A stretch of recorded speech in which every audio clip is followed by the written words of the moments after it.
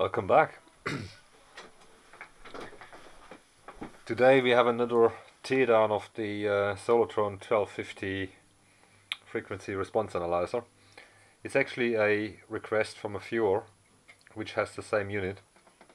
Apparently on one of his input boards some components are burned down and he can't read the values anymore, and as we both don't have a manual of this particular unit, there are other manuals around, but not for this unit.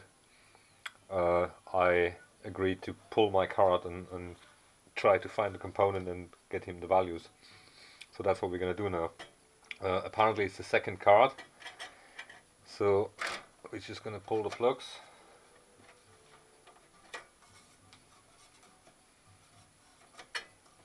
And then we'll lift the card out and hopefully we find that C407. That's what it said, I think. So I need some light and magnifier here.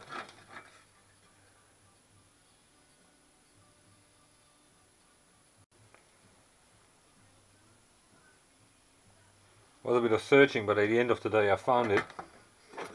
I assume you're talking about these two capacitors here, these two tantals. Make sure it's visible. On my board, on my board the bottom one is C408 and the top one, this one is C407. They both 10 microfarad 35 volt tantals, plus is on the right hand side here. Hopefully that answers your question. As you mentioned, your power supply died as well. I thought I probably go handheld here. I point out the voltages just in case your writings are tarnished. So starting from the rear on these output voltage terminals, it starts off with +5, +5, 0 volts, 0 volts, plus whatever that means, +18, -18, +24 and -5. Again, +5, +5, 0, 0, +18, -18, +24 and -5. They relatively weak on mine, so on yours it might have disappeared completely or partly.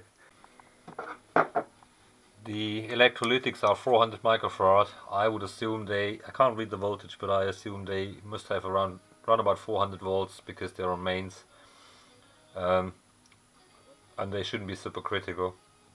Again, that's a shot of the power terminal. I don't know if that's visible on camera or not. So hopefully that answers all your questions, and if you get any more, let me know. The machine is still here, so we can look at it. Good luck with your repair. Till next time.